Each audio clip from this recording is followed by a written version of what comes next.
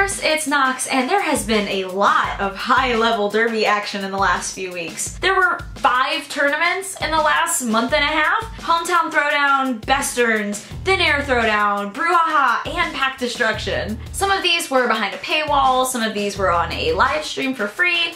Blessed, but whether you got to watch them or not, let's recap some of the highlights.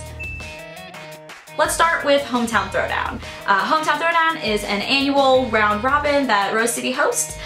This year it had Rose City, Angel City, and Rat City. Rose City came out victorious in both the games, but Angel City kept it pretty close with about 50 points, which was better than I expected. But the highlight of the weekend, at least for people like me, was Rat City beating Angel City by about 6 points. And yeah, I know, 6 points ain't shit, I know that, but I'm a Rat City fan, so I was like, Rat City bitch, Rat City bitch, Rat City bitch, Rat City bitch, Rat City bitch, Rat City bitch. I'm so weird. So next let's talk about Besterns. Besterns was a thing that happened. Usually I am very, very excited for this tournament, but 7 of the 10 games ended up being blowouts. The teams were Rocky Mountain the hosts, Arizona, Wasatch, Boulder County, and Denver. One of these things is not like the other. Arizona and Wasatch both didn't sanction their games with Denver, which was good because they lost by a lot. I think Rocky won the weekend. They won 3 out of their 4 games. The only one they lost was to Denver, but they killed Arizona and Boulder County, who were higher ranked.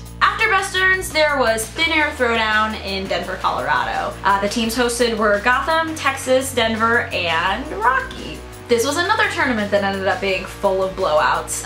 The only game that was remotely interesting was Texas-Denver, and Texas ended up winning by about 40 points. Fuck. It's okay. It's okay. Woo! Something interesting from this weekend was, as we know, v-diva has transferred to Gotham, but she wasn't in a jamming capacity this weekend. They used her mainly as a pivot role. I will be honest though, I did not pay for the feed, so it is possible that I am incorrect. After Thin Air, it was Brewhaha. Honestly, this weekend was all about St. Louis roller derby. Arch rival and gatekeepers cleaned the fuck up. They both won all of their games, and I think the closest score differential between both squads was like 120 points. That's all I got for Brewhaha. The boy came in town that weekend, so I didn't get to watch a whole lot of it. But let's instead, wow, sorry, that was loud. Instead, let's talk about Minnesota, Tampa, and Jacksonville. They weren't at a tournament, but had some very, very interesting scores come out of their round robin over that weekend. Minnesota beat Tampa, but only by like 20, and Jacksonville beat Minnesota by, I think, 23 points. Both very, very close games, and as we know, 20 points doesn't really mean anything other than those teams are really good challenges for each other. Really hope we get to see some rematches at playoffs, and if we do, I will be cheering my ass off for Tampa. Finally, let's talk about the 2016 Pac Destruction hosted by Angel City.